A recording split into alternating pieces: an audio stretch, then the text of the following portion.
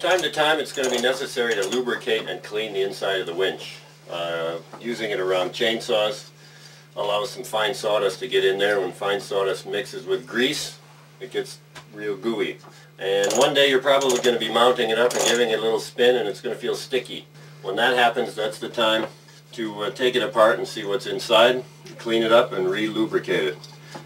To do that, you first need to remove the retaining screw that's in the bottom of the handle socket. So you got to reach down there with a straight bladed screwdriver, back that screw out counterclockwise to break it loose.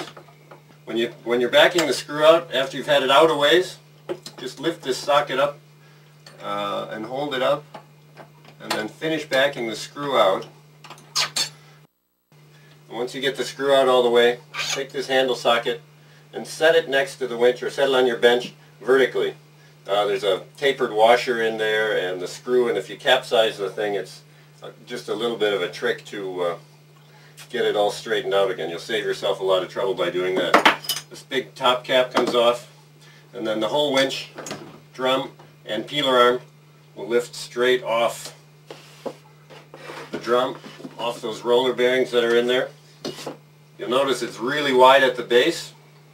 That gives it a really solid foundation, just like the big buttress roots on a tree. There's no bending or no pulling that thing off of the plate.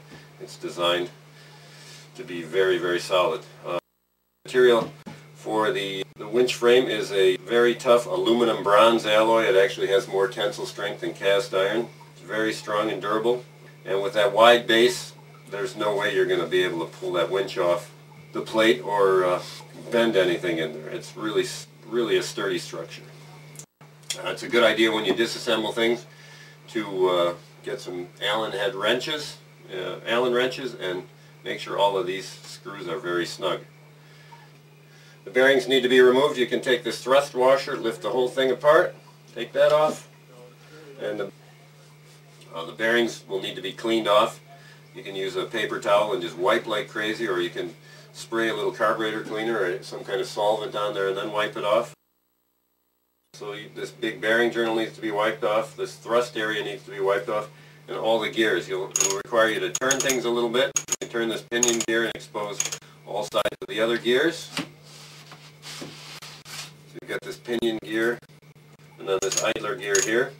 So you get those all cleaned up and re-grease and put a nice thin coat of grease on. It's also important inside the drum. There's the rack gear, all the teeth that do the actual turning of the drum. It's crucial to get those clean, and also the inside bearing journal that's on the inside of the drum. Once you got that clean, everything gets a light coating of grease, and reassembly is the reverse process of taking it apart. First the bearings go back on. You got the thrust washer on the bottom, the first roller bearing, the spacer ring, and the second roller bearing, and it doesn't matter which order you put the bearings on, they're both the same. Next the drum goes on, just drops right on over the top, and notice it didn't drop down all the way. You have to turn it a little to mesh the gears in there so it'll drop together. Then we have to put the peeler arm on, and it's actually necessary to lift the drum up a little bit because this finger on the peeler arm has to go between the two jaws of the self-tailer, and the peeler arm has to be aligned so it's at about between 3 and 4 o'clock on the clock face. And where the plate is marked top, if you consider that 12 o'clock on the clock face, the peeler arm has to be aligned at 4 o'clock, and it fits on this spline. That's very important. Once you've got that, you're ready to put the top cap back on, finish the assembly by setting the handle socket back in the hole and spinning it a little bit so it wants to drop onto the shaft down below. And but you continue to hold it up a little bit because that keeps the screw aligned in the bottom of the handle socket, keeps it straight. Once you get that screw started, you can drop the handle socket in and tighten it up. And to get it tight enough, it may be necessary to mount this up on a tree, wrap a rope around it, have the end of the rope tied somewhere, put it through the self-tailer so the rope is held on both ends, and then tighten the screw, because turning the screw in the handle socket also, once you get it close to being tight, it starts turning the drum.